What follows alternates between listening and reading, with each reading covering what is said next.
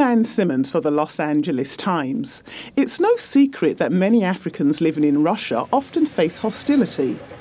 So when I heard about Gregoire Sagbo, a West African from Benin, who had made history becoming the first black person ever to be elected to political office in Russia, I was anxious to meet him.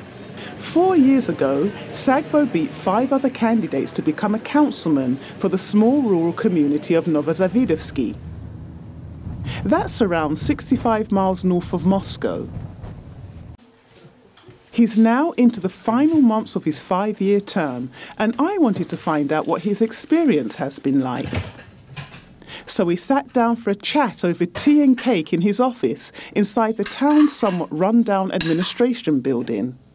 Sagbo told me that when he first arrived in Russia in the early 1980s, people used to stare and point at him, and sometimes they were verbally abusive. Today, he says that's changed. Отношение к нерусским, ну как африканцы, да, они считают, что это более положительным, чем негатив. Fair to say, the attitude is more positive in Novozavidovsky. Many residents here say Sagbo has proven to be an honest politician, and they accept him for who he is. Серьезно изменил отношение людей, ему доверяют больше, чем кому-либо живущим в нашем населенном пункте. I wanted to see this for myself, so Sagbo took me on a tour around the community.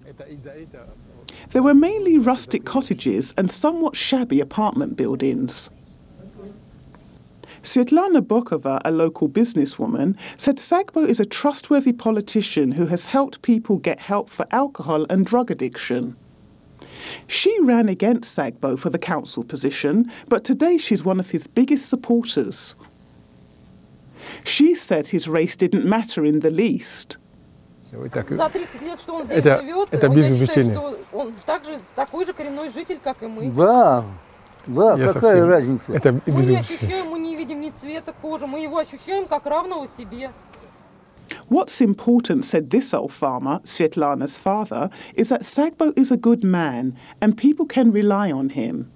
Давайте пройдем по любой улице и сразу, Жан, помоги, а что? Конечно, всем помогает. О нем у меня только хорошие отзывы. Он собрал всех бедных, обездоленных детей. Ну кто из русских так сделает?